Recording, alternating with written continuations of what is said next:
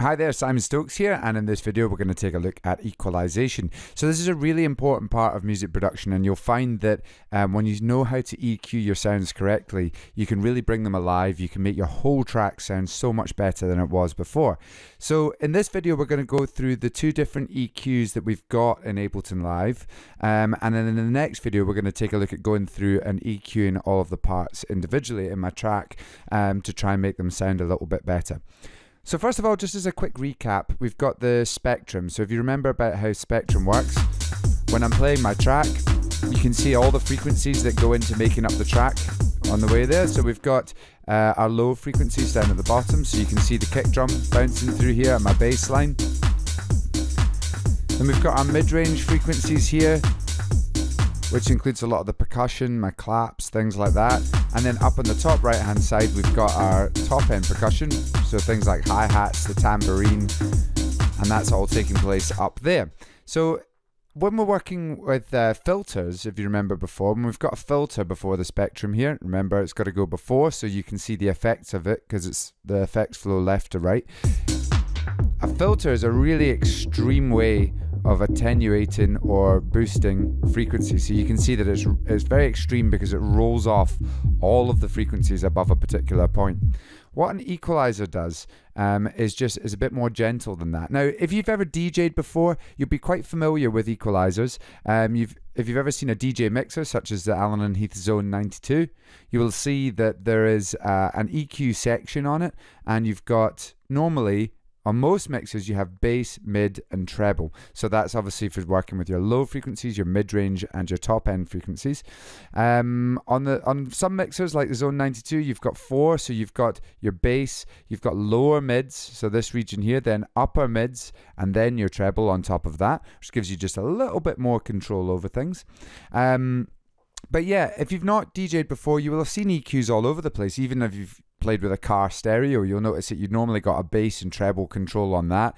And old hi-fis used to have really nice graphic equalizers, or good hi-fis still have them, graphic equalizers where you could really dial in the kind of the EQ settings that you wanted for your music.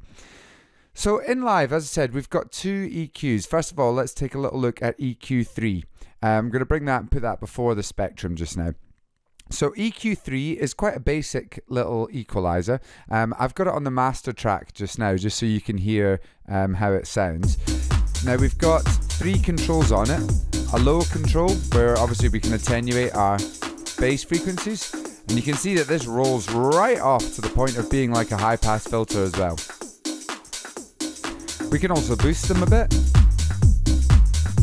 if you wanted to. We've got a mid-range knob where we can turn up or down our mid-range frequencies, and we've got a high knob where we can turn up and down our high frequencies.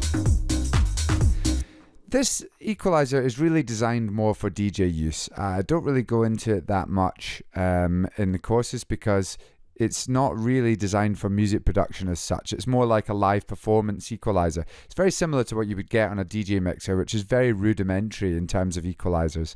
So we've got, underneath each knob, you've also got a kill switch, which is kind of a performance thing as well. So say, for example, you click on the low one, it's going to kill all the bass to your project, and then you can slam it back in, which can be quite nice. It's a sort of DJ style EQ. But yeah, and below that we've got another 2 controls which just set the sort of cutoff point between these 2 EQs. So you can see that this is saying that the low frequency knob is ranging from 0 Hz, so right down at the bottom, right up to 173 Hz. So on our spectrum, that is about here, 173. So that's right there. And then, you know, you could change that. So if we bring the low knob down, you'll notice this will, now it's just rolling off from a bit lower, from about 83 Hz. I set it higher, it's going to roll off higher. So yeah, but it's quite a basic EQ. It's not one that you use very often in music production, really. What really is the daddy for this is the EQ8. I'll bring that on just now.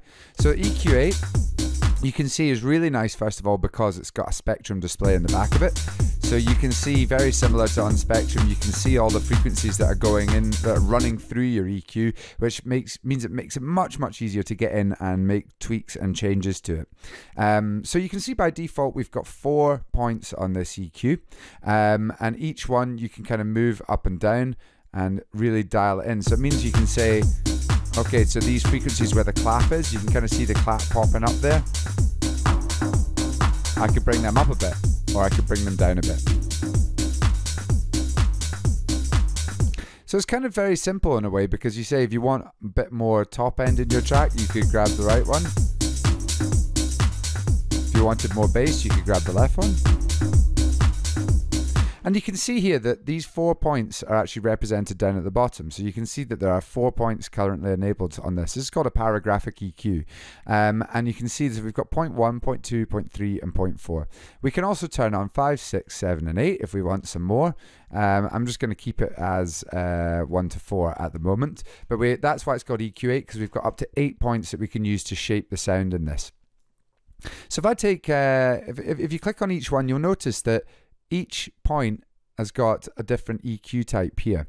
So at the moment, 0.1 is what's called a shelving EQ, and that's what this is here. And you can see that when I bring 0.1 up or down, it actually adds a little shelf onto the left-hand side, which either boosts or attenuates frequencies. So you can see that you can either give a sort of global boost to your bass or a global cut to your bass using a shelving EQ like that. So you can see that on 0.4 is also set to a shelving EQ. So when I bring that up and down, it's going to quite globally boost or cut all frequencies in that region. So that's a shelving EQ. That's what these are set up as by default. You don't have to keep them as that. There are various other EQs in there. So you'll see that 0.2 and 3 at the moment are set to a bell EQ.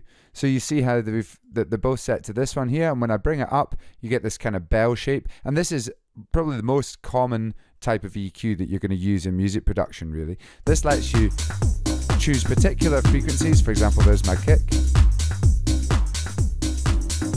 or my hats. You got to remember this is on the master track at the moment, so it's quite broad at the moment. It's kind of being applied to everything at once. We're going to go through and apply it to individual sounds soon.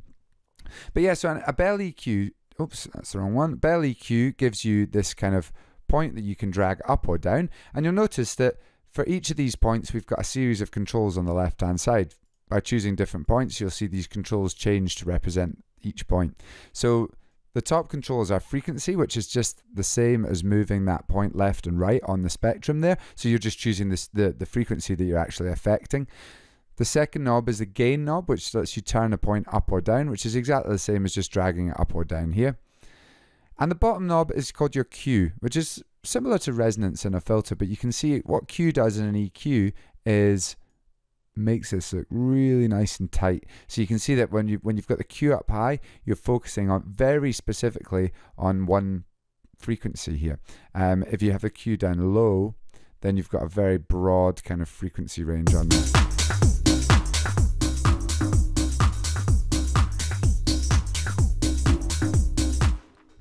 So yeah, quite a nice wee way of working. It's very simply laid out, EQ8, but it actually is very, very powerful. And you'll notice that if you click on the point here, you can actually change the EQ type for each one of these. Now, you should recognize some of these, the top two and the bottom two, as filters. So you can see that the top one is a high-pass filter. And you can see it's got a very steep slope, which means it's rolling off frequencies very, very quickly after that cutoff point there. The next one down is a high pass filter as well.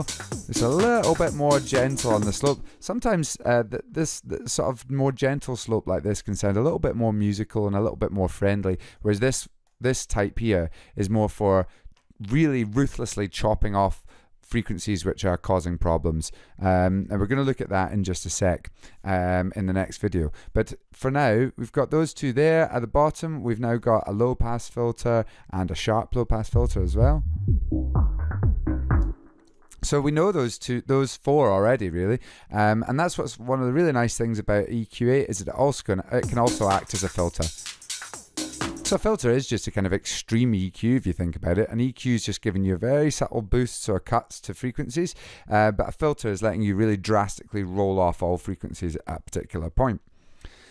So yeah, we've got those two. We've seen a shelving EQ, we've seen a bell EQ, and this last one here is called a notch EQ, which lets you notch out a particular frequency. So you can hear there, if you remember on auto filter, we also had a notch.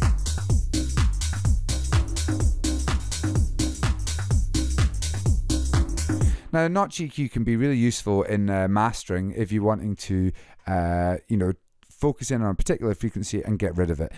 This is very extreme to be notching like this. You can see that it's very kind of, it's literally taking out a whole frequency. You don't use that often in an EQ8, but yeah, it's good to know that it's there. What you will be using primarily are the probably shelving EQs for the high end and low end, and then a bell EQ for the kind of for anything else.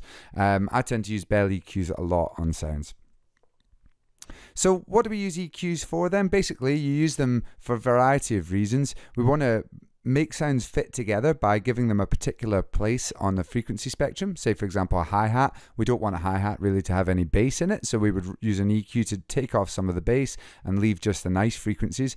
You can use an EQ to accentuate the nice parts of a sound as well, to make it just sound a little better, and we're going to look at that in the next video.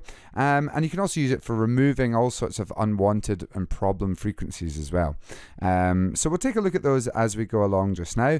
Get familiar with EQ8, have a play around, and then move on to the next video.